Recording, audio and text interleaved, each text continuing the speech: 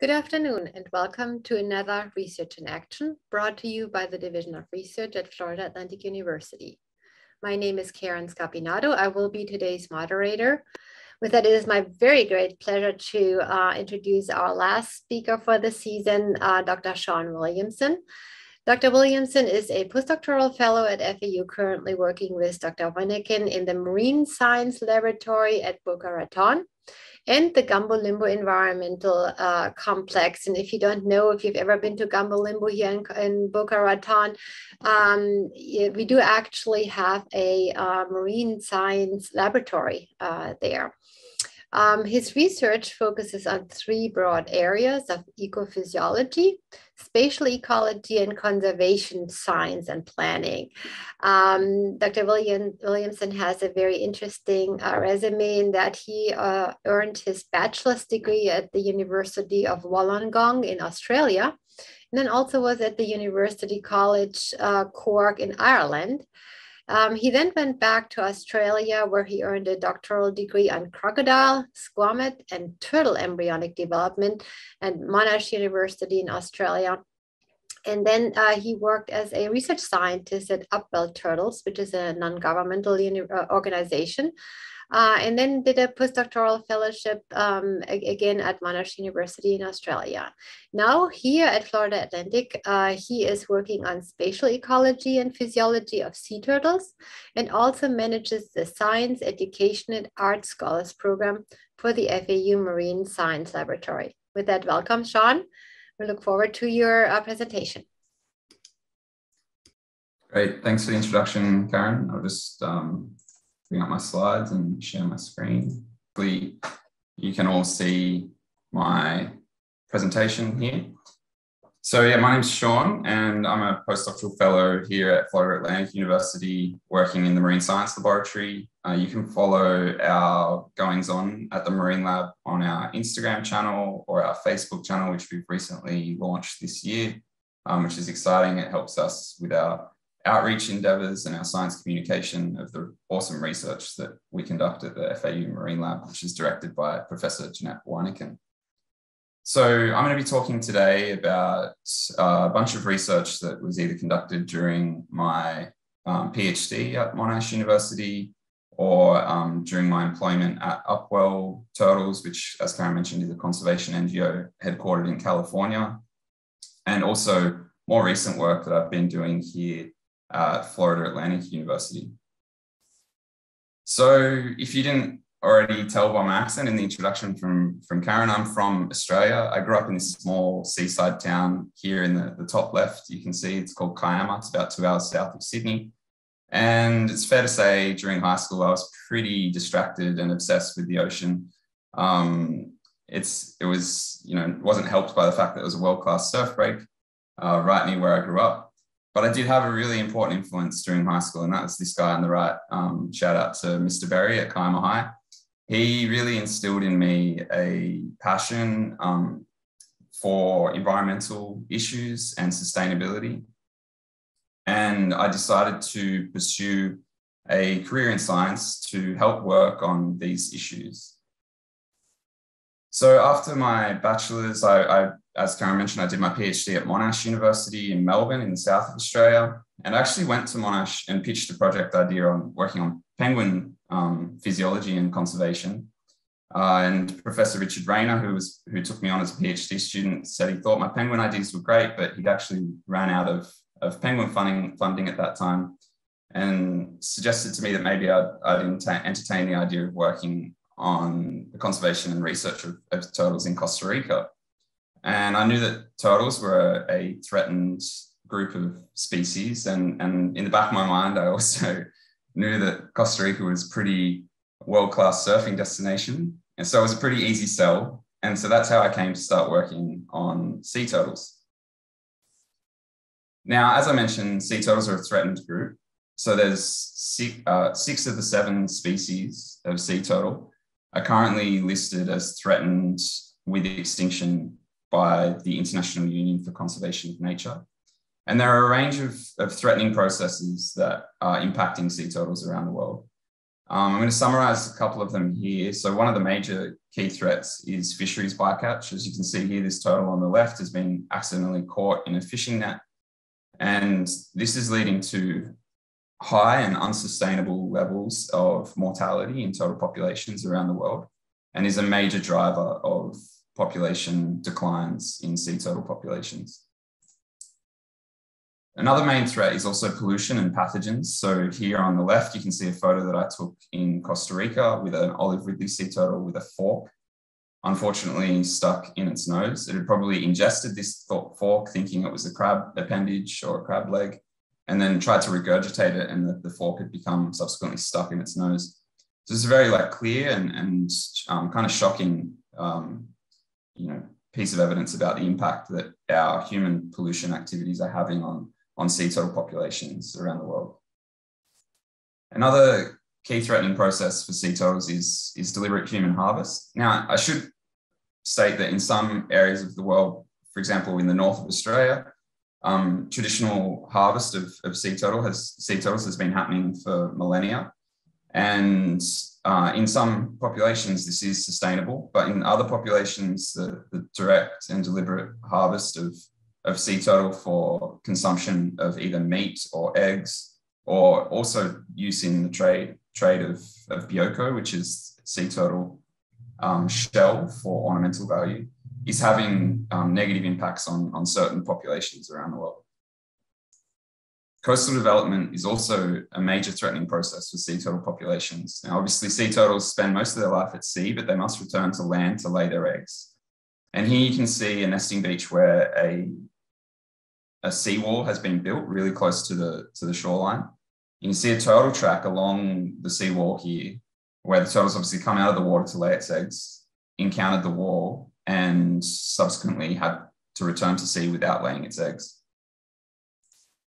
Global warming is the last threatening process that I'm going to mention here. And as you can see in this graph, we've already been experiencing a 1 degree or so increase in temperatures over the last 50 years, and it's predicted to get much worse over the coming century.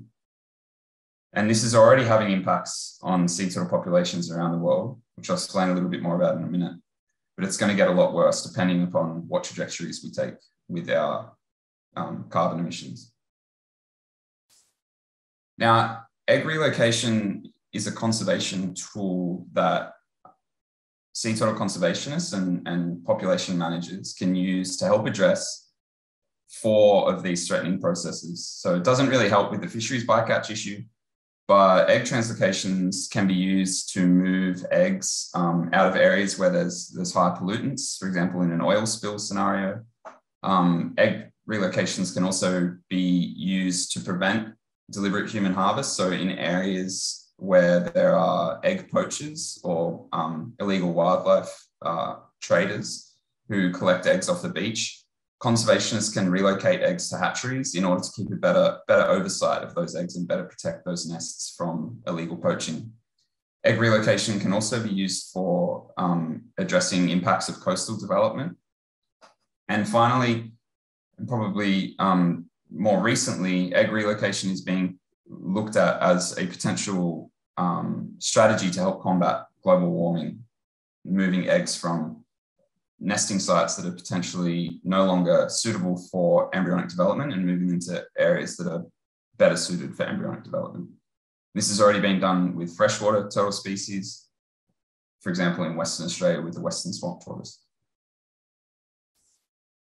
So as I mentioned, these egg movements, I mean, we can broadly think of them as conservation translocations. So eggs, and probably the most famous example of this would be the Gulf of Mexico BP oil spill in 2010, where tens of thousands of sea turtle eggs were moved from the Gulf Coast of Florida to the Atlantic coast.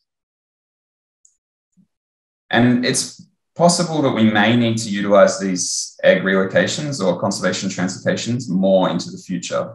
We're already seeing at the moment the loss of major sea turtle nesting beaches. For example, in the Hawaiian Islands, there's been disappearing islands with sea level rise, and Rain Island, which is in the north of the Great Barrier Reef in Australia, which is the largest green sea turtle nesting beach in the world. has the largest numbers of green sea turtles. It's actually quite a small island. And those two islands are experiencing sea level rise, which is causing major impacts on these nesting populations of sea turtles. So there is potential into the future that we may need to utilize these egg relocation methods for conservation translocations. But before we go willy-nilly moving a bunch of eggs around, it's important to understand more about embryonic development of turtles, which is something I worked on quite extensively during my PhD. So most people think of embryonic development as usually continuous from fertilization of an ova through until hatching or birth of a neonate.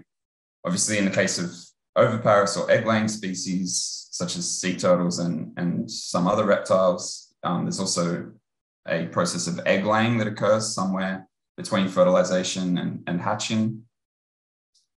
And most people think of this process as continuous. However, there's two really interesting components that we need to think of when it comes to turtle development, which are really important. Firstly, all turtles studied to date pause embryonic development prior to oviposition or egg laying. This is termed pre-ovipositional embryonic arrest. A bit of a mouthful. But basically, you can think of this as embryos entering a deep freeze, sort of like what you see in the movies. So there's the embryo sitting in a state of suspended animation with no active cell differentiation or cell growth. And it's sort of waiting there in the oviduct, ready to be laid.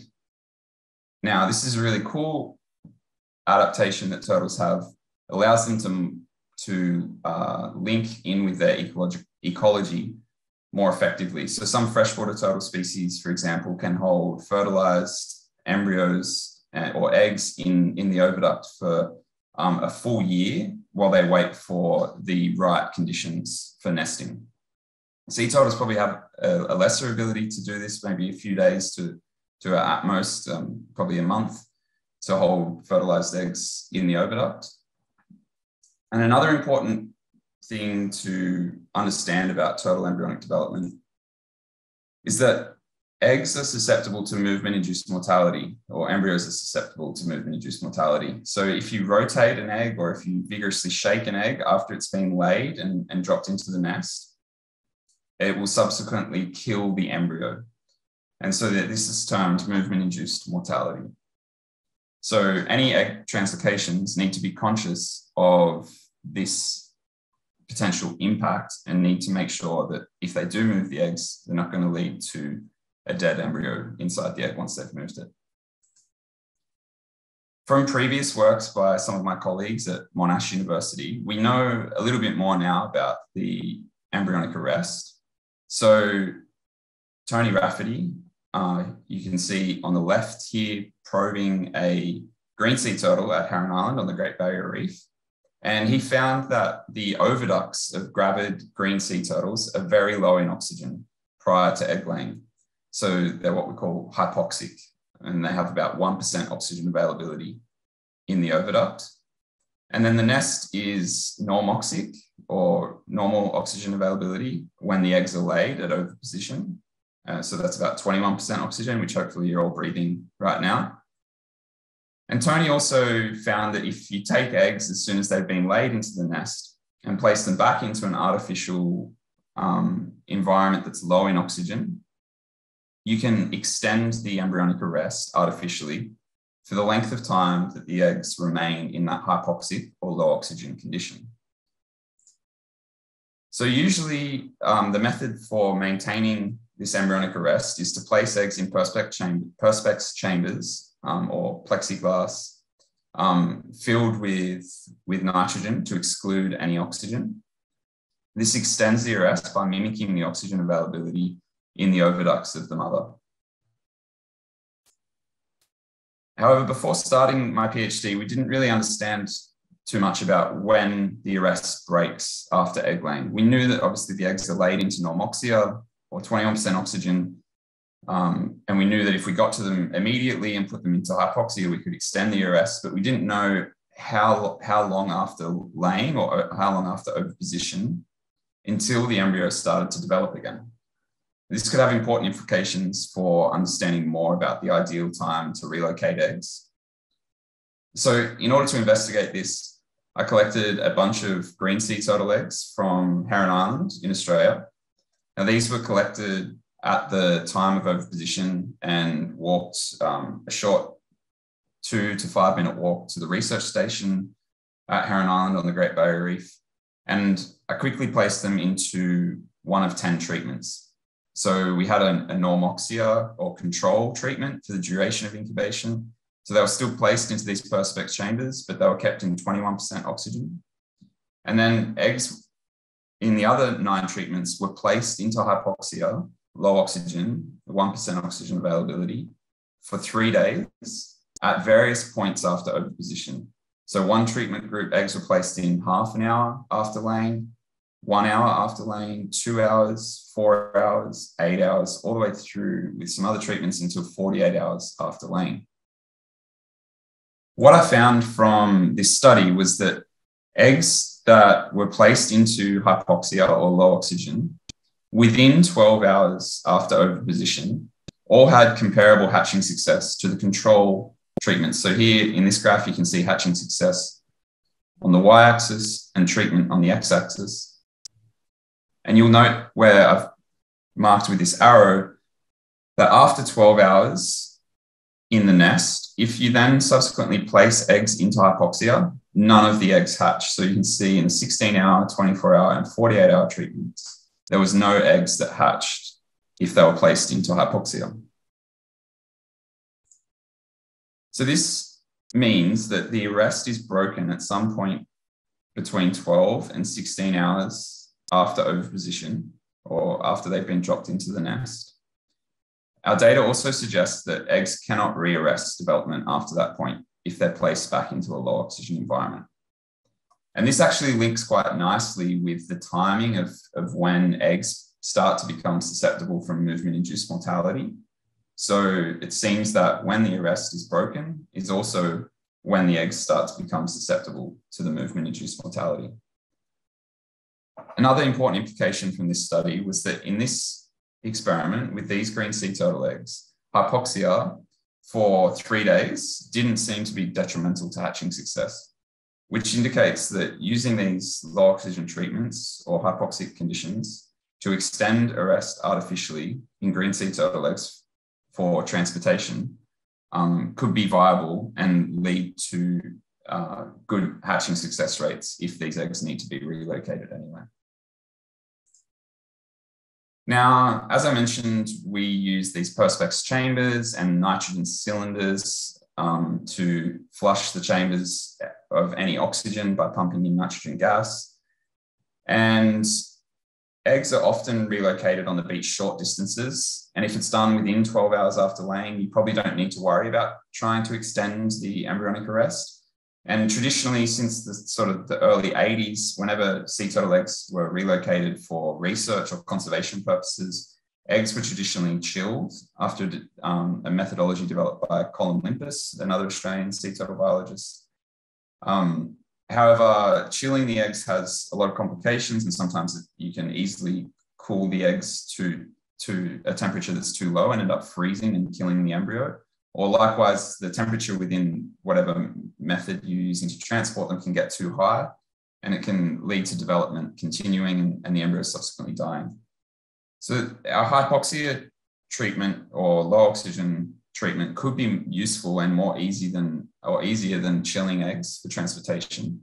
However, as you can see here on this photo on the right, it's quite difficult to get nitrogen cylinders into remote turtle nesting locations, such as here in the jungle of Costa Rica. Perspex is also quite clunky and expensive for fieldwork or for use on a large scale. So I wanted to investigate whether or not there's a more simple method for maintaining this embryonic arrest and whether or not it protects the eggs and embryos from movement-induced mortality. So in order to investigate this, I collected a bunch of olive ridley sea turtle eggs on the Pacific coast of Costa Rica. I placed them into, again, a controlled treatment where oxygen was 21%, or oxygen availability was 21%, and 3 experimental treatments with low oxygen availability. Our tried and tested Perspex chambers, a new Ziploc bag technique where we were still using the nitrogen gas, so we're still dependent upon carting those gas cylinders around. But the Ziploc bag that we used was much cheaper and more readily available than having to rely on these Perspex chambers. And then a third novel technique of using vacuum sealed bags, which remove the requirement of having the nitrogen cylinder. You simply place the eggs into these sort of food prep vacuum sealed bags here, and you can use a hand pump to exclude any oxygen from around the eggs. And so in this experiment, after eggs were placed into those treatments for 3 days, we then removed them and incubated them as normal in artificial incubators. And a subset of eggs from each treatment were also rotated 180 degrees, so basically tipped upside down, to simulate movement and potential translocation of these eggs, and to assess whether or not these treatments protected from movement-induced mortality. And for the results from this study, we found that the vacuum sealed bags were equally as effective as the Perspex chambers or the Ziploc bags at maintaining embryonic arrest in olive ridley sea turtles. Our hatching success was relatively comparable across all of our hypoxic treatments, slightly reduced hatching success from our control eggs, which may suggest that 3 days in hypoxia was possibly too long for these olive ridley sea turtles. And importantly, though, we found that amongst our eggs that were rotated, here with this figure, you can see again hatching success on the y-axis, and then on the x-axis, different treatments. And I've binned the hypoxic treatments, so the Perspex chambers, the Ziploc bags, and the vacuum seal bags, all into one group in the orange, and to compare between the control and the low oxygen treatments. And in the eggs that were not rotated, on the left there, you can see the control had pretty good hatching success of around 70% of the eggs hatching, whereas the hypoxic treatments were about 40 or 38%. But then when we looked at the eggs that were rotated, none of the control eggs hatched. So this indicates that the movement at 3 days after oviposition was fatal to those eggs. However, eggs that had been maintained in low oxygen for that length of time and were then rotated as they were removed from those low oxygen treatments had a comparable hatching success to eggs that weren't rotated. So this suggests that extending arrest protects from movement-induced mortality. And we've also experimentally identified that movement-induced mortality is linked to oxygen exposure. So hypoxia is a great new, or a potential new egg transportation method that we can use to help protect from movement-induced mortality. Here in the top right photo, you can see my collaborators, Dr. Nathan Robinson and Professor Richard Rayner, on the hood of a car, who have got some olive ridley sea turtle eggs in a vacuum sealed bag. And it's a really simple method. You don't have to use the nitrogen cylinders or the Perspex chambers. And so it's uncomplicated and cheap, and should be readily utilizable by conservationists working around the world. However, one question that often comes up when we talk about translocating hatchlings, or sorry, translocating eggs, is what impact it will have on the subsequent hatchlings. So as you may have heard, sea turtles migrate around the ocean, but generally return to the same area that they were born. So there is some concern within the scientific community about what impact egg translocations may have on this, what's called the imprinting process. So, for example, eggs that are moved in that BP oil spill from the Gulf Coast to the Atlantic coast of Florida, there was quite some concern about what impact that would have on the subsequent migration and return of those hatchlings as adults. Would they end up on the Atlantic coast laying eggs there, or back on the Gulf Coast where they were actually laid by their mother?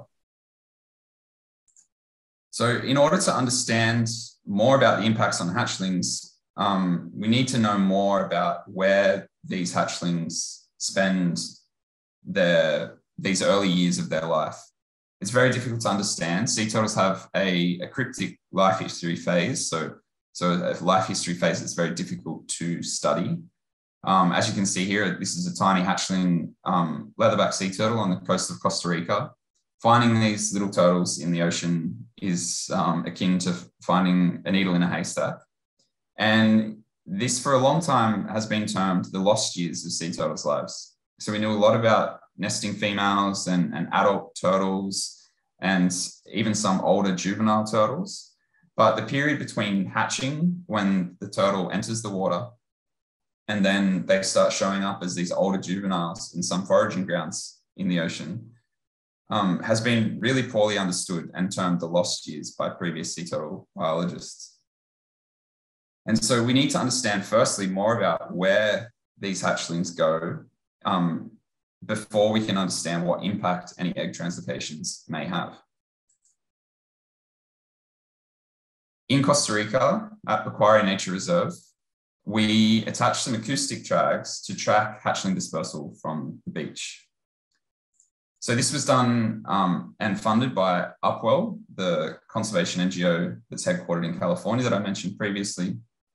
And basically what we did was attach a little bit of Velcro to the shell or the carapace of a bunch of leatherback sea turtles that had been in different incubation conditions. And then from this Velcro piece, there was some fishing line attached to a float, attached to another float, with an acoustic tag attached to the end. So an acoustic tag emits a sound in the water and enables us to follow the hatchling using an audio receiver. So if you want to learn more about these tag attachment methods, my colleagues Amy Hoover and George Schillinger and Helen Bailey published this technique in the Frontiers in Marine Science journal.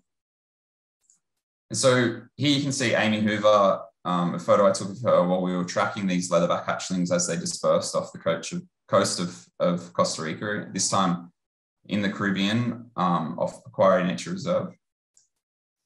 And here you can see the tracks of these little leatherback sea turtles.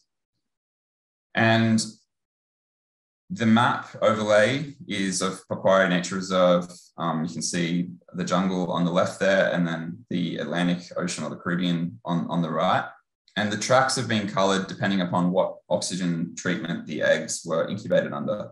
And importantly, we didn't find any major difference in dispersal patterns between eggs that had been incubated in low oxygen, high oxygen even in this case, and control.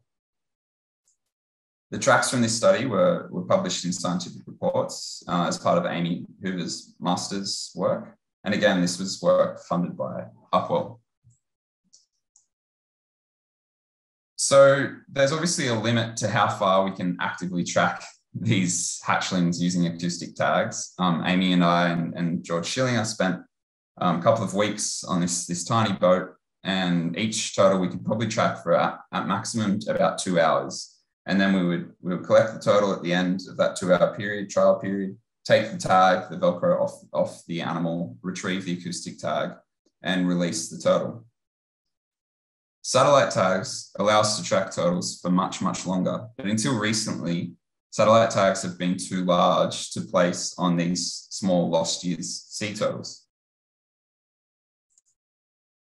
So satellite tags, and I'm borrowing an animation here from my wonderful colleague, Sarah Hirsch, who recently completed her master's at Florida Atlantic University. And satellite telemetry or satellite tags communicate with a satellite above. So when the turtle rises to the surface of the ocean and the tag is exposed to the sky, hopefully the satellite tag will be picked up by a satellite. That satellite then relays the message to a receiver, on the surface of the Earth. And then that information is sent to researchers at institutions all around the world. And we're able to look at where those turtles have been moving on our computers. So these satellite tags are allowing us to track turtles for much longer than what we could for using these acoustic tags. The first such study of tracking sea turtle lost years was conducted by Kate Mansfield and Dr. Jeanette Wyneken here at Florida Atlantic University. This is the first study to work on slowly unraveling the mystery of these sea turtle lost years. So you can see here on the right in the photo inset on the figure there's a loggerhead sea turtle that had been raised in captivity for some period of time here at Florida Atlantic University at the Gumbalimbo Nature Center, and had a small satellite tag placed onto its shell. And here you can see the tracks from that study in these white lines at the top of the figure, overlaid in the Atlantic Ocean. You can see that some of these sea turtles were pretty quickly making it almost all the way to the Azores. And they were mostly following the Gulf Stream, heading north. And then at Cape Hatteras in North Carolina, they're heading out more eastward into the Atlantic Ocean. Some of them petering off, heading down into the Sargasso Sea region down here, and others heading further east into the Atlantic Ocean. This is really cool, and it's the first such study. And since I've arrived at FAU, Professor Wyneken, in collaboration with Upwell and Lowtech, they've been working with even smaller satellite tags, which has been amazing to be involved with. And here on the left, you can see a leatherback sea turtle that's about 2 to 3 months of age in that photo, with a tiny satellite tag. This is a prototype tag that's been developed in collaboration between Lowtech and Upwell. And on the right, you can see the same tag. This one has been placed on a green sea turtle in the Cayman Islands. So with improvements in these tagging technologies, we're able to get more understanding of these cryptic years of sea turtles' life histories. So far, as part of this large collaborative project between a bunch of different institutions, these little satellite tags have been placed on 42 leatherbacks here in Florida, who are then subsequently released into the Gulf Stream, as you can see in this photo on the right, with Dr. George Schillinger and myself and Jim Abernathy. We've also released 12 loggerheads recently in the last year with these satellite tags on them from the Azores, which is the island chain on the map that I showed previously in the middle of the Atlantic Ocean. It's a Portuguese territory. And these loggerheads are setting new records for us in terms of the most time at sea these tags have been emitting for, which has been really exciting. And most recently, in January of this year, we released 30 green sea turtles from the Cayman Islands with these tags, which you can see on the left in this photo here as well. Now, these tags are prototypes, as I mentioned, and so we are working in this large collaboration to try and understand more about how these tags function and really learning as we go, which is an awesome process to be involved with. And so far, like we've had some really interesting preliminary results. On the left, the figure here in the top left, you can see is the tracks from our first 6 turtles that were released in the Azores back in November of last year. And you can see on the far left of the figure where a lot of the tracks are sort of condensed. That's the Azores there. Some of the turtles, for example, 212871 are affectionately named Alan after Alan Bolton, a famous sea turtle biologist from Florida. That turtle has traveled half the distance between the Azores to Portugal, mainland Portugal. And what this figure highlights is that these turtles are really moving through vast expanses of open ocean. They also seem to be staying within preferential current regions, so eddy currents. And they're also, when we look at sea surface temperatures, they seem to be preferentially selecting for regions that have sea surface temperatures that are conducive for their growth and maintenance. In the right here in this figure, we can see the Cayman Islands in the sort of center to top right of the map here, where all the tracks are sort of coming out from. And our green sea turtles, in this case, they sort of disperse in all different directions, which was something that kind of surprised us, to be honest. We were expecting there's a major current system in the Caribbean Sea that runs through the gap between Cuba and mainland Mexico there. And we're expecting the majority of these turtles to head up through that current. But as you can see, they sort of fanned out in all different directions across the Caribbean. These tracks, most recently, we've seen this turtle in the south here that's headed all the way down to the Panamanian coast near the border with Colombia. So it's been really interesting and amazing to be involved in this novel research and trying to unravel the mystery of these lost years.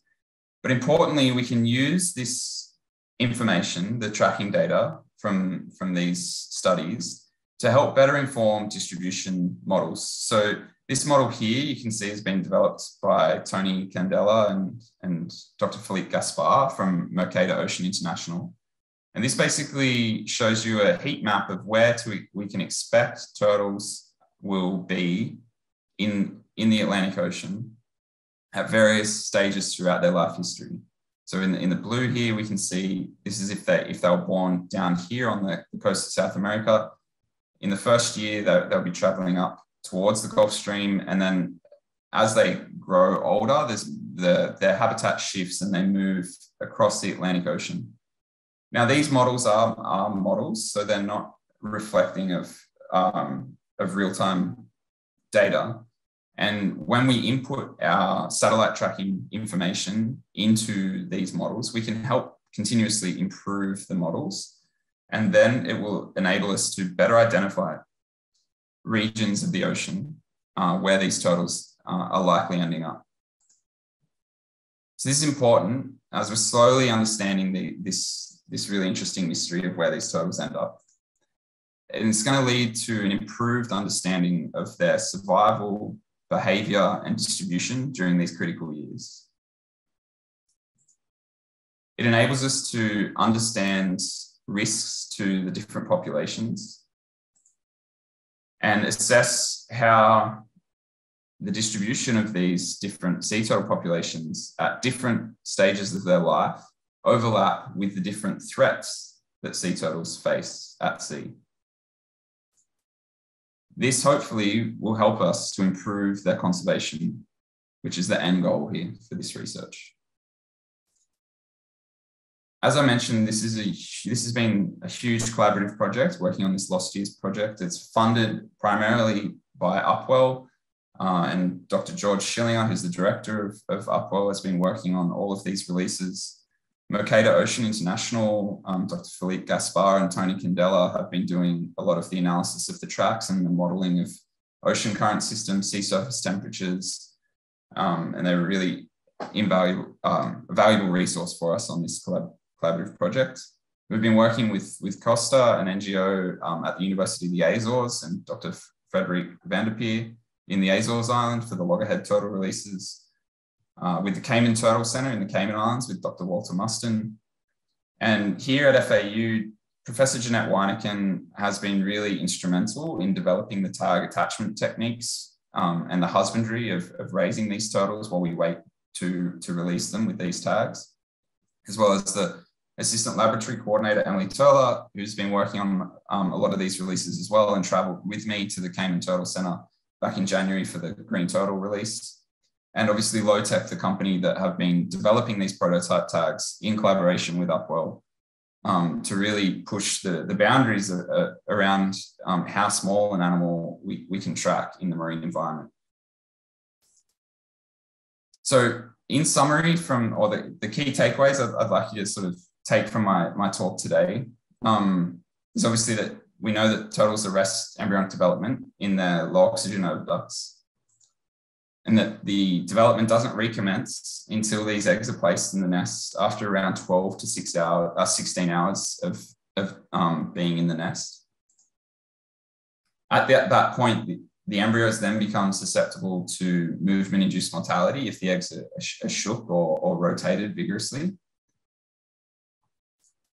And low oxygen or hypoxic vacuum seal bags are a useful method to artificially extend the pre-ovipositional embryonic arrest to help us protect from movement-induced mortality during egg translocations.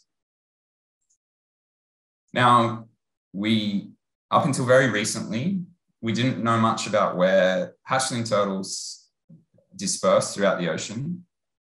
And work that's being conducted, a lot of it here in Florida and at Florida Atlantic University, is slowly unraveling these mysteries around the sea turtle lost years. And our latest satellite tracking research is sort of helping to fill the gaps and answer a lot of questions that we have around these really interesting lost years periods of sea turtles' lives. Bringing it back out and zooming back out again to the key threats to sea turtles and some potential actions that you can think of taking personally yourself. So of course, fisheries bycatch, we can make sustainable seafood choices or sustainable consumption choices individually. For pollution and pathogens, we can try to reduce, reuse, recycle, participate in cleanups, transition away from using fossil fuels. Obviously, with deliberate human harvest, it's easy to simply not consume or buy turtle products. In addressing coastal development, we can advocate for sustainable and turtle-safe development along nesting beaches around the world. And in the case of global warming, it's important that we all make an effort to reduce our carbon footprint and vote for the planet.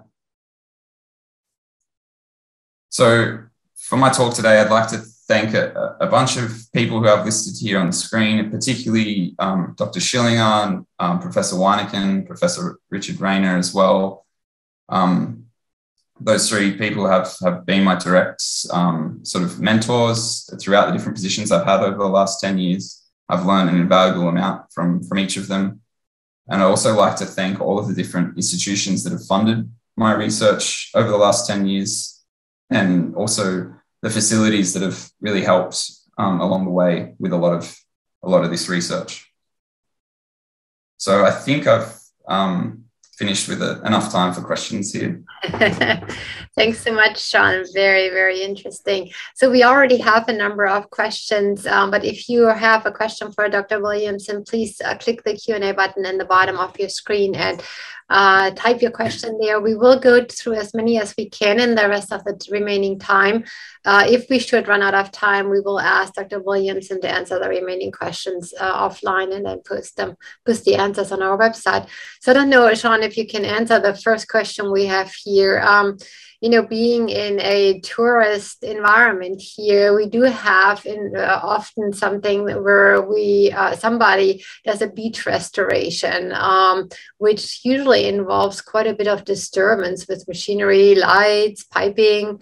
Do you have any knowledge on how that affects the turtles and what the rules are when and how that can happen, given that there are significant laws that govern you know, especially during hatching times and egg laying seasons, you know, what laws govern those kind of activities?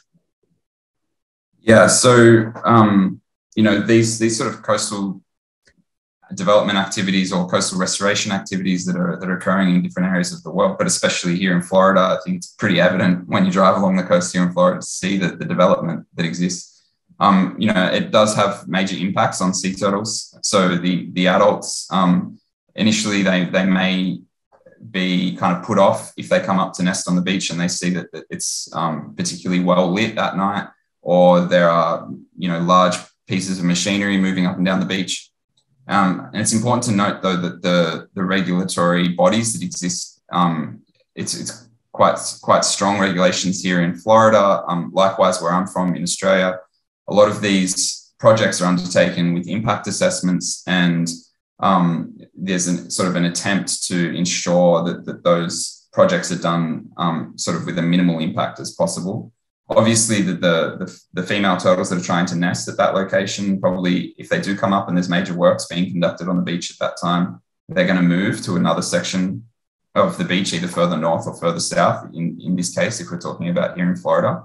Other areas of the world, it's a bit of a problem. There's less, it's not so simple. They can't just move to a section of the beach further up or further down. And in some cases, you know, it could be more detrimental to the population. And then as far as impacts on hatchlings, yeah, definitely like those sorts of projects where there are lights on the beach, you know, are going to have negative impacts. And there's been, you know, a huge amount of research that's been done on light pollution and impacts on hatchling dispersal, hatchling orientation.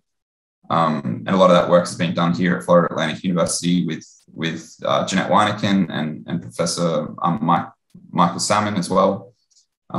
So, you know, we understand a lot about that. And with these projects, a lot of those sort of renourishment projects that they do here in the Florida coast, you know, they can relocate the nests that are laid in that area outside of that zone to make sure that the impact on the subsequent hatchlings is minimized. And then there are other practices as well, like within those zones, making sure that the correct wavelengths of light are used whilst working on the beach to make sure that they minimize the impact on the hatchlings, because hatchlings are attracted to specific wavelengths of light. Great, thanks. I'm coming back to some of the methodology that you mentioned earlier, where you compared the different methods of packaging, basically the eggs. You mentioned the hypoxic treatment. Can you talk a little bit about how the hypoxic treatment compares to the method of cooling the eggs? Yeah, so it's a great question, and it actually makes me think that we need to have a more systematic review done of how these different transportation methods have impacted hatching success rates in lots of different research and conservation projects around the world. Look, the data isn't relatively available, or you know, quickly available and condensed to make that clear comparison. But from anecdotal experience, especially for us who are based in Australia, you know, a lot of our research universities and research endeavours are conducted in the south of Australia or on the eastern coast, where we have our major universities and research centres. And our sea turtle nesting occurs in the north, in the tropical regions of our country.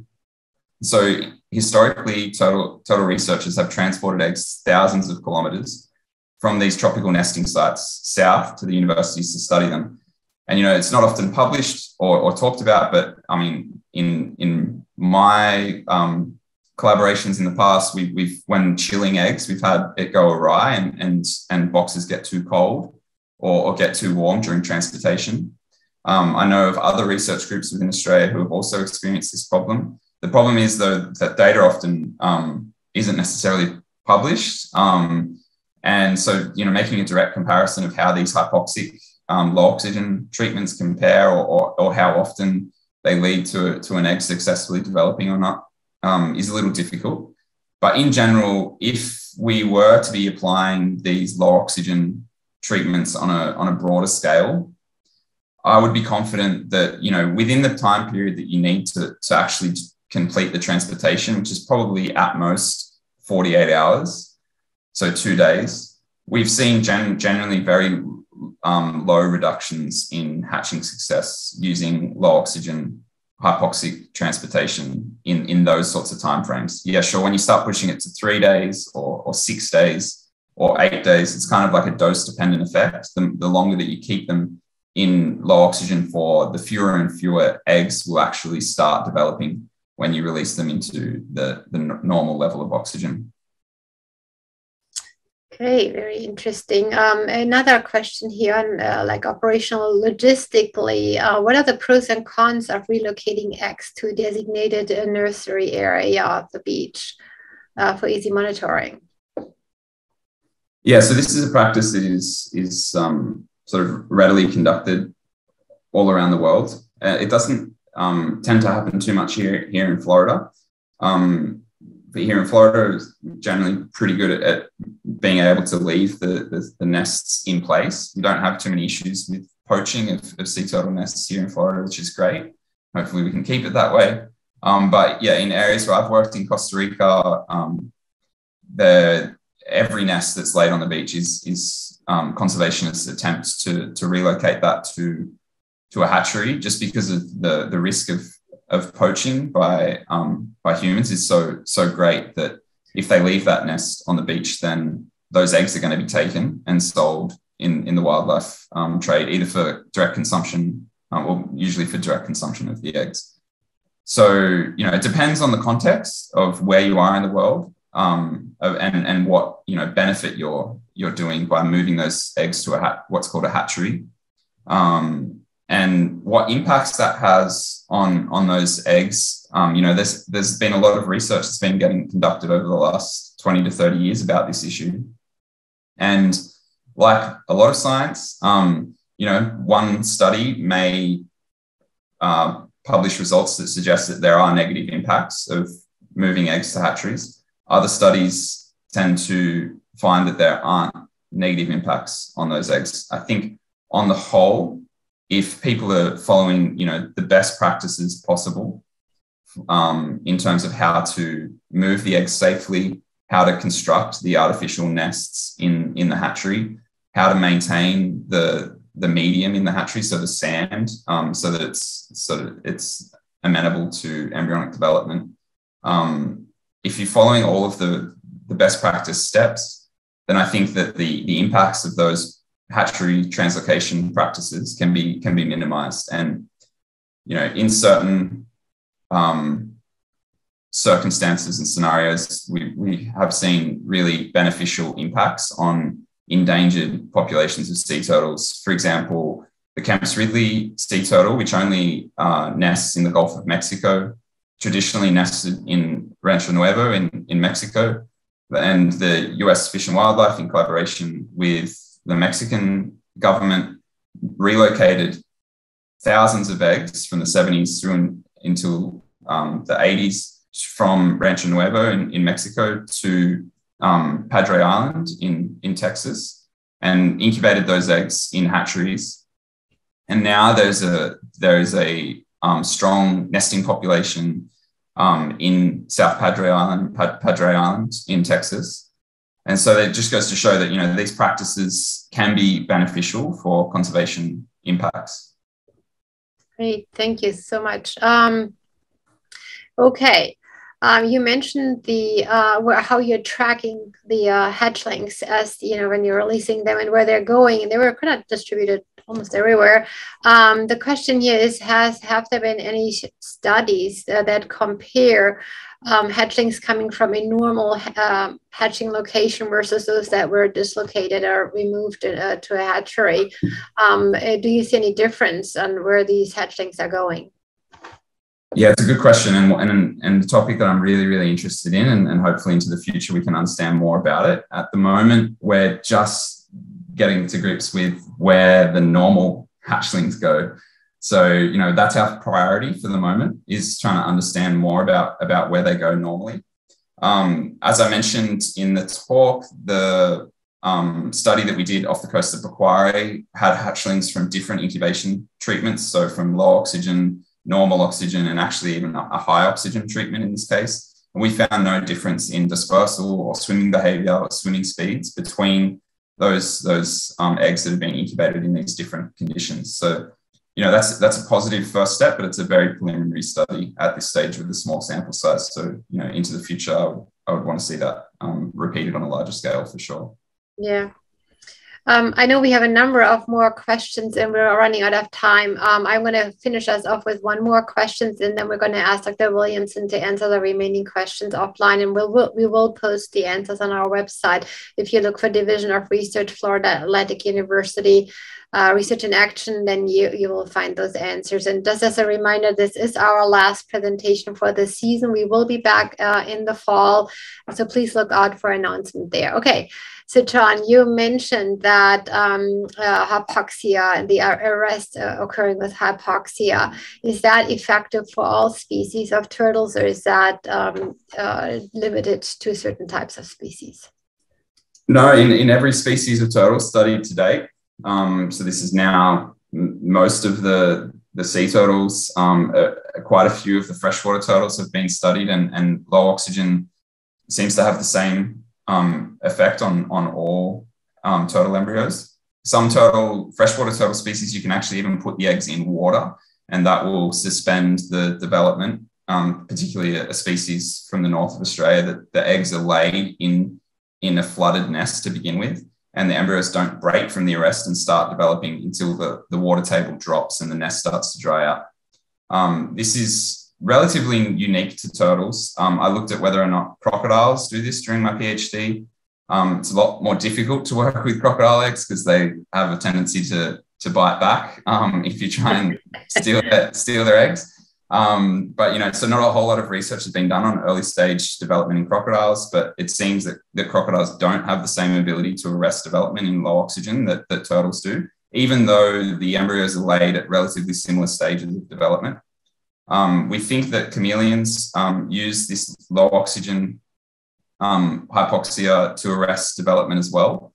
And there are other animals that use embryonic arrest, but they might not necessarily be controlled by oxygen. For example, kangaroos can pause development of their young.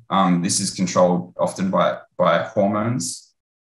So there's different techniques that different animals have evolved to adapt to their ecological conditions to enable them to pause and restart development, which is really neat. Great. Okay, with that, thank you very much, Sean. Again, the remaining answers to all these great questions that we're still having will be on our website shortly as soon as Dr. Williamson can get to the answer to answering them.